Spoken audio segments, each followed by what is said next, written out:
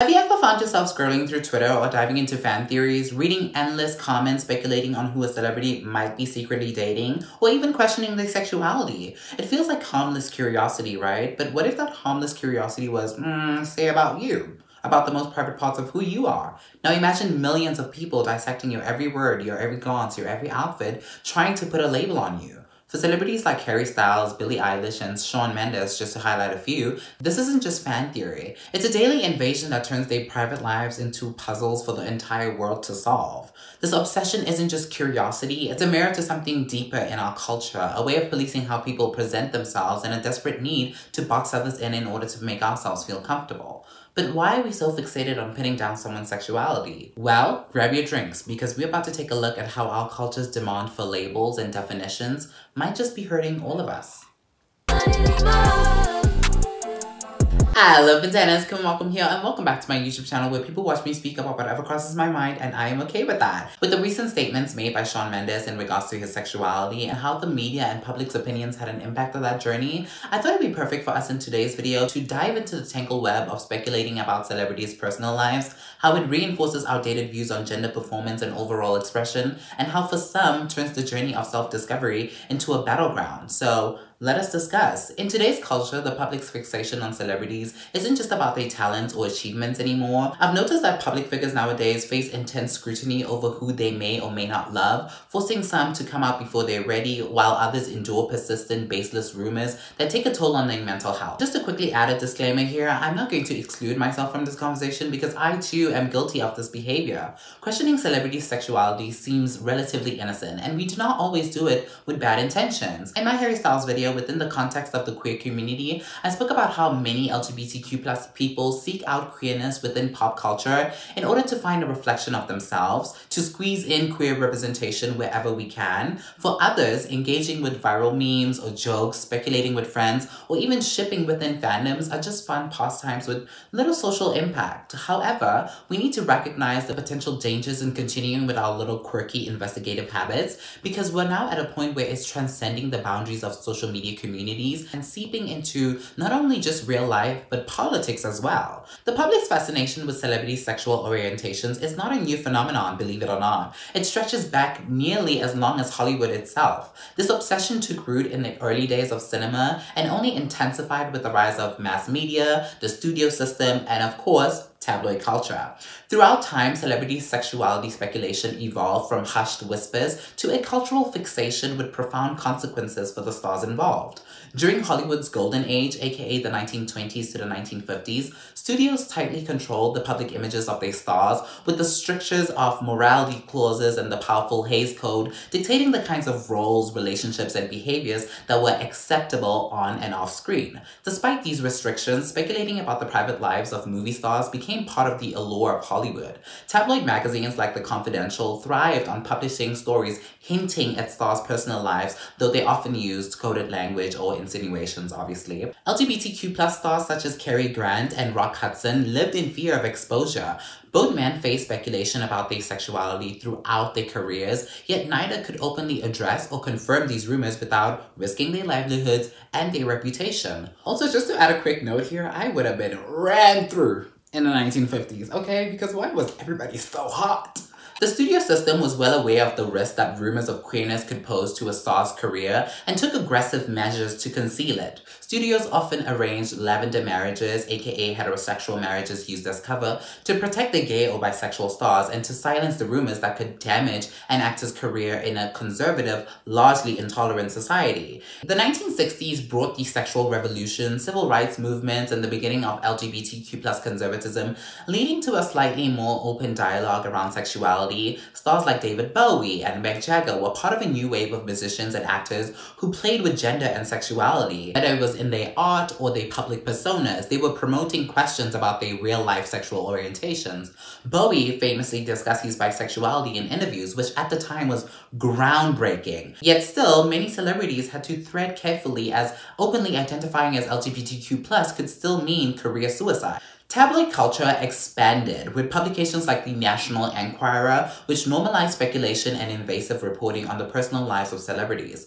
though some figures like Bowie could still use speculation to enhance their mystique. For others, it remained a threat. For example, Liberace was plagued by rumors about his sexuality throughout his career, famously suing the Daily Mirror for libel in 1956 after it implied he was gay. Even though many people guessed his orientation, Liberace never came out publicly and repeatedly denied the rumors, largely due to societal pressures. In the 1980s, the AIDS crisis tragically reshaped the public's perceptions of queerness and fueled even more invasive curiosity about celebrities' sexual orientations. For instance, actors like Rock Hudson, who became one of the first celebrities to publicly die of AIDS, faced brutal media coverage that often turned his sexuality into a spectacle. Hudson's death shocked the world and exposed the harsh realities of both AIDS and the hidden lives that many gay celebrities led. The 1990s saw the rise of celebrity gossip television programs such as Entertainment Tonight, E! News, and The Inside Edition, which transformed tabloid journalism into televised entertainment and brought even more scrutiny to stars' personal lives.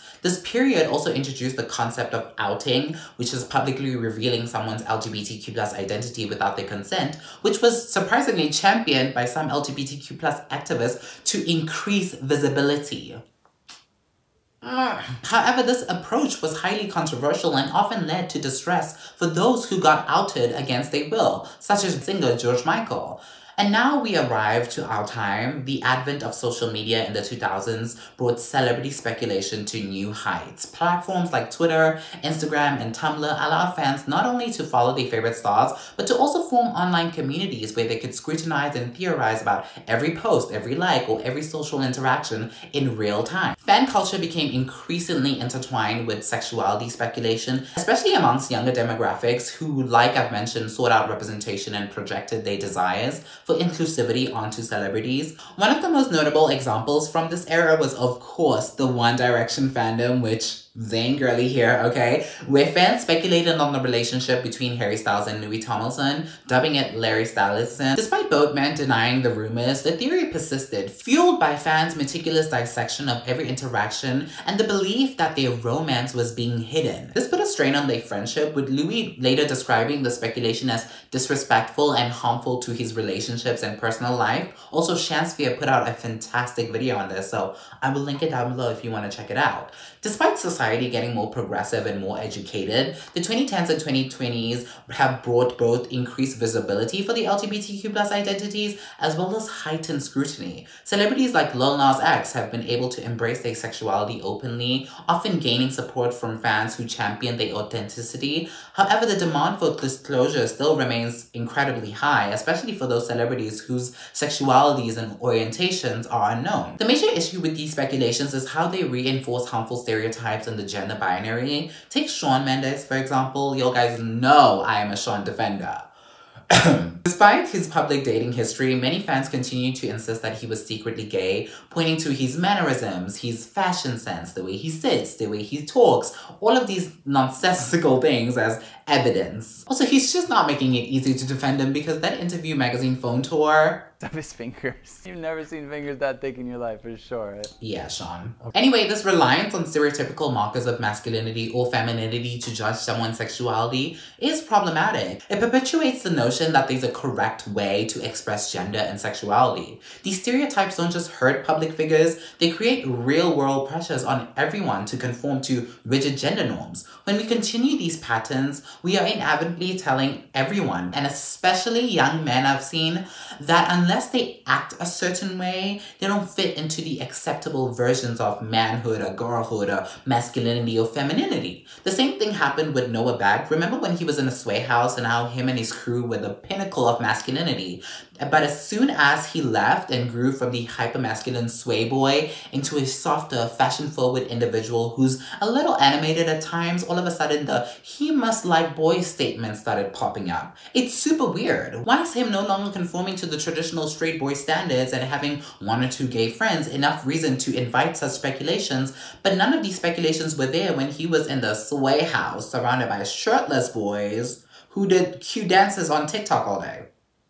Our culture has for far too long conditioned us to see masculinity through narrow definitions, where softness or flamboyance is interpreted as feminine or queer, that we feel like we have to constantly police masculinity, perform it by the book, or suffer a lifetime of ridicule. When celebrities, especially men, face relentless pressure to define or explain their sexuality based on how they look, how they act, how they dress, it limits the range of expression available to everyone. Boys and men, particularly queer or questioning ones, may internalize these stereotypes, feeling pressured to conform to certain behaviors just to avoid speculation. And we might not realize this, but when we frame discussions about celebrity sexuality in scandalous terms, it creates stigma and fear around being queer. In some cases, outing or insinuations about someone's sexuality become political weapons. I mean, just last year, media personality Tucker Carlson dug up unsubstantiated claims about former President Barack Obama's past, suggesting that he had a secret queer history. Using questionable sources,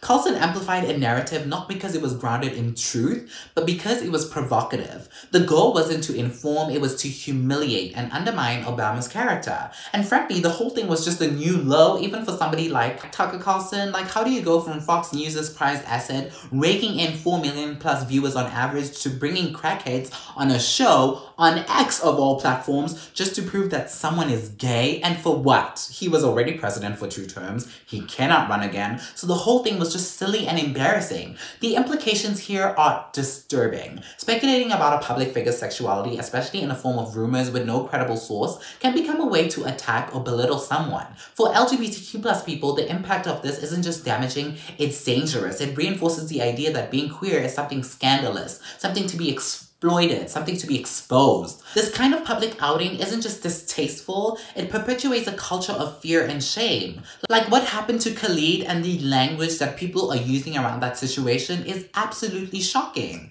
As Kevin Wong from the Trevor Project has pointed out, seeing speculations and mean-spirited rumors play out on a global stage makes queer individuals feel ashamed or fearful of coming out. The message becomes, your sexuality is everyone's business and we have a right to scrutinize it. It attaches stigma to identities that should be met with acceptance and understanding. These speculations could also be quite intrusive. What happened with Taylor Zakhar Perez comes to mind. Celebrities are entitled to their personal lives just like everybody else. I know we don't believe that, but it is true. Speculation often relies on unverified information, rumor, or innuendo, and it infringes upon an individual's right to keep their private lives just that, private. We seem to get a pretty good glimpse into the lives of our favorite celebrities through interviews, behind the scenes videos, and now social media. But it's safe to say that there's still a lot we do not know about them, and that is fully by choice. We should respect that. I feel like the age of the influencer put us in a gray area when it comes to this, because we have public figures who share their entire lives with everyone, and now we feel entitled and expect that from every single one of them, but that shouldn't be the case. Back to TZP, due to his breakout role as Alex in Red, White, and Royal Blue and ambiguity about his sexuality, he now had a swarm of new fans combing through not only his social media, but his friends' social media as well, all with the attempts of unearthing evidence to validate their theories about his sexuality. Fans have even gone as far as speculating he's secretly married to some man named Garrett Gerson, and I couldn't help but ask myself, Taylor has a public Instagram that he posts on regularly. Don't you think if he wanted people to know about his sexuality or this alleged marriage, he would have, I don't know, and this might sound like a crazy idea, posted about it? This invasive curiosity steps over a line where his privacy is no longer respected. It mirrors the way Jake Gyllenhaal, or as I like to say, Jake Gyllenhaal, and Timothée Chalamet also endured speculation simply because they portrayed queer characters. I don't know when the general assumption became if you can play a role authentically, it must reflect your personal life, because these people are what? And say it with me now, actors. Yeah. But let us say he was married to this Garrett Gerson and you managed to prove it. Then what? You publicly out him? Or worse, leave him feeling like he has no choice but to come out. Speculations create unbearable pressure on these figures to label themselves prematurely, robbing them of their own journey of self-discovery. I mean, what happened to Kid Connor was devastating. And I know there are multiple great videos that speak about that, but to summarize, this young actor was relentlessly harassed, with people demanding he prove his queerness to justify his role in the show Heartstopper. Eventually, he came out publicly, but not because he was ready. He did it to stop the bullying, and at just 18 years old. When does it stop being curiosity and start being outright coercion? Forcing anyone into that position is incredibly inhumane. We're stripping away their agency over their most intimate truths. And you think that people would have learned from that, but the cycle just continued with celebrities like Billie Eilish and now Shawn Mendes, who had to share that he's still figuring things out and acknowledge how painful it is to have his sexuality constantly questioned and how that messed with his psyche. Not even realizing that we're forcing people into defensive positions about their personal lives and perpetuating an environment that dehumanizes individuals for views and engagement. Speculating about a celebrity's sexuality may seem harmless on the surface, but it has real consequences, and it invades privacy, it reinforces harmful stereotypes, it forces people to come out on terms that aren't their own, and it stigmatizes queer identities. We need to be better, not just as fans, but as a society. Instead of fixating on the private lives of public figures, let's celebrate their achievements, let's respect their boundaries, let's build a culture where everyone can feel safe to live and express themselves as they choose. These public figures, like all of us, deserve the freedom to explore and define themselves without the weight of our expectations. So next time, let us think twice before we speculate. Let us aim for respect, for understanding, and the belief that everyone's journey of self-discovery should be theirs and theirs alone. Also, it's so beautiful to witness celebrities share these experiences with us on their own accord. One of my favorite pop boys is Lau, and watching him share his journey with his sexuality throughout the last year has been so touching because you could tell that he waited until he was ready to share it, and it's so precious. So, I don't know, next time let us think twice before we retweet or forward that hot take. And that is the end of this video. I hope you guys enjoyed it. I hope you loved it. I hope you found it entertaining and engaging. Let me know all of your thoughts down below. Do hit that subscribe button, okay? I'm gonna start saying that more. Do hit that subscribe button. Go check out the channel. I'm pretty sure there's some videos that people love on there. I love you guys, and I will see you guys in the next one. Remember, if you do not slay, then you do not stay, and that's all. Period. Bye.